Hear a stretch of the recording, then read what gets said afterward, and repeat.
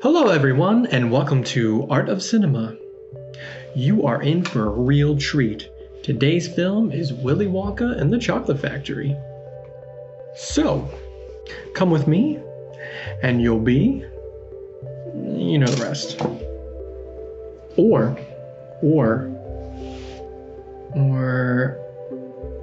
what was it? What was it? The surprise is terrible. I hope it'll last.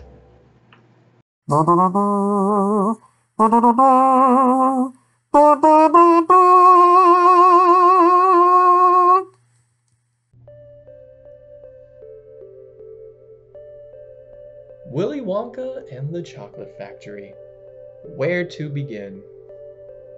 Well, you would think that a movie with Chocolate Factory in the name would be visually vibrant and colorful, stimulating, which at moments this movie has, but for the most part it's dull and muted. I'm sure the people behind the making of this movie had a reason. No, like everything is not what it seems, or the grass is not always greener. You can't judge a book by its cover. You know, one of those generic sayings. But I do feel that the moments that are vibrant and colorful stand out. The moment you enter the chocolate room, it is breathtaking. I know as a child, even as an adult, I would love to venture into that room. The other scene that comes to mind is the tunnel scene, which, as you may know, is the scene I chose to draw. Both of these scenes are so different from the rest of the film that they will leave with you after you are done watching. But visuals are not the only thing you will remember. This movie is also a comedy.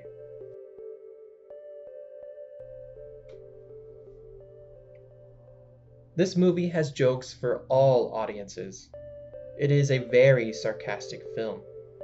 I love this dry sense of humor. I would say it's almost British-like, even though the movie isn't British.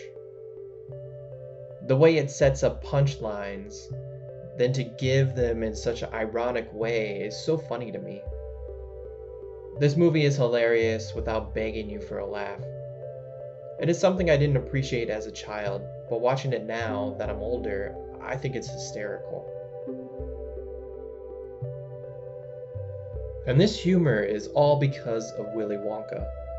Gene Wilder gives a performance for the ages. His type of comedic timing and sarcastic undertones are perfect for the character Willy Wonka. You never know if Willy Wonka is being extremely sincere or completely untruthful. I absolutely love the way he can go from deadpan to irrational yelling with a flip of a switch. And these drastic changes in tone can come across as scary, especially for a child. This film sometimes reads as an old German fairy tale. I don't know what it is about children's movies, but they sure do love teaching life lessons with the fear of death if you don't listen. I remember watching this as a kid and thinking that this scene, the tunnel scene, was a very frightening and crazy scene. This isn't the only thing scary about the movie. The Oompa Loompas are creepy. They only really show up when the children are in danger, then give their life lessons through song. Speaking of songs, it would be hard to talk about Willy Wonka without bringing up the music. After all, this is a musical. The music is quite simple, yet extremely catchy. This movie was made in the 70s, but the music sounds more like 50s orchestra pieces. I do believe that this helps in making this music timeless. These songs could work in any era. I mean, I can still remember most of the songs, and even though the Oompa Loompa songs are a little creepy, They stick with you. You always remember them. Well, anyways, how about we get into some trivia about the movie? Now it's time for fun facts.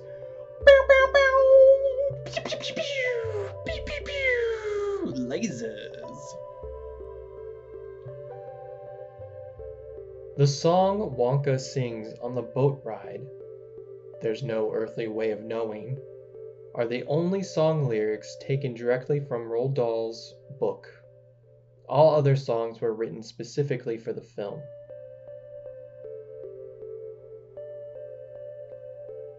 Most of the chocolate bars were made of wood. The 53rd highest grossing film in the US in 1971. When Willy Wonka drinks from the flower-shaped cup and then eats the cup itself was made of wax. Gene Wilder had to chew the wax pieces until the end of the take, at which point he spat them out. The scene in which Charlie is running home with the golden ticket was the first scene filmed. The film uses various footage from other unknown theatrical films for the boat scene as tunnel images, including a spider, a giant centipede crawling on a man's face, a human eyeball, a chicken's head cut off by an axe, a chameleon eating a bug, and Wonka's rival, Mr. Slugworth. This has been Fun Facts. Oh yeah!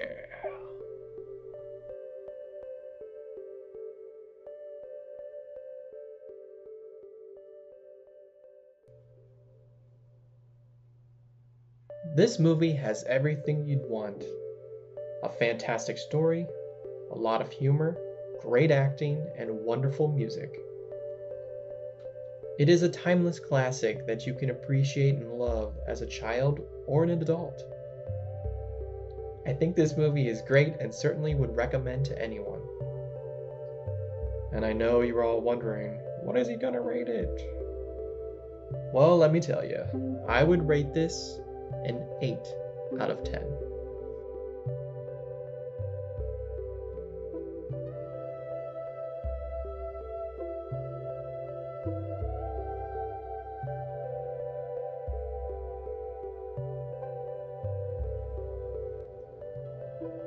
Let's move on and talk about the drawing. As you can see, I use color pencils for this piece.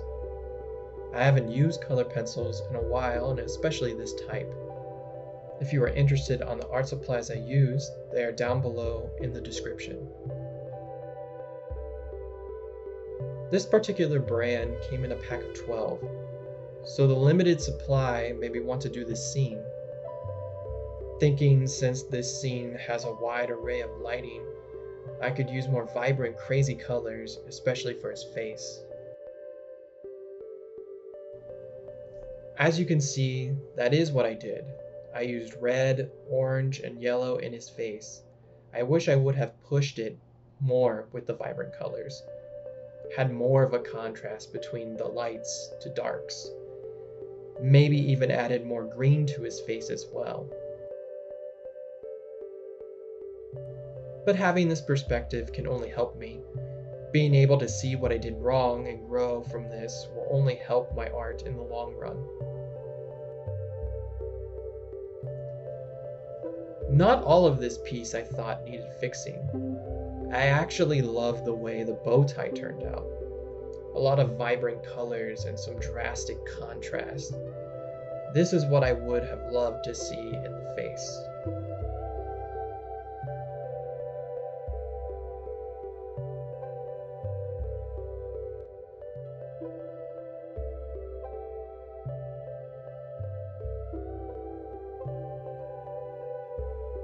And it is done. This drawing took me 3 hours to complete and was a lot of fun. Please let me know what you think, and if you have a movie suggestion for the next video, please write it down in the comments.